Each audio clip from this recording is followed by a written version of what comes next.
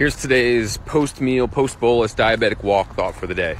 My name is Bowie. I've had type 1 diabetes for over 20 years. I am healing naturally and sharing information as I go.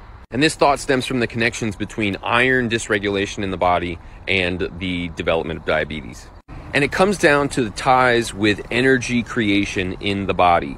Both insulin and iron play an incredibly important role in creating energy.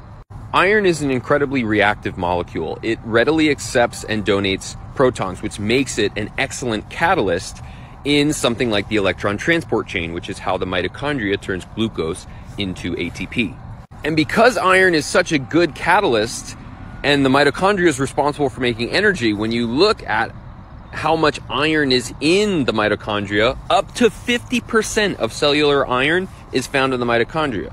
And then consider the fact that insulin from beta cells in the pancreas is responsible for getting glucose into the cell where the mitochondria can use that glucose to use iron to turn it into ATP.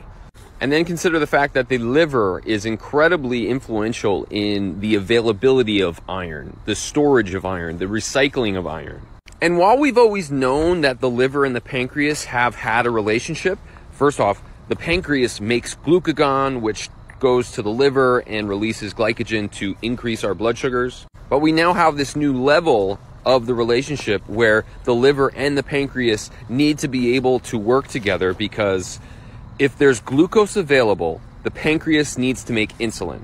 If the pancreas is making insulin, the cell knows that it's going to need iron to use the glucose that the insulin is going to let into the cell. All this to emphasize the fact that liver health is incredibly important in regulating iron metabolism. And it is this dysregulation of iron in our body that is making creating energy so difficult.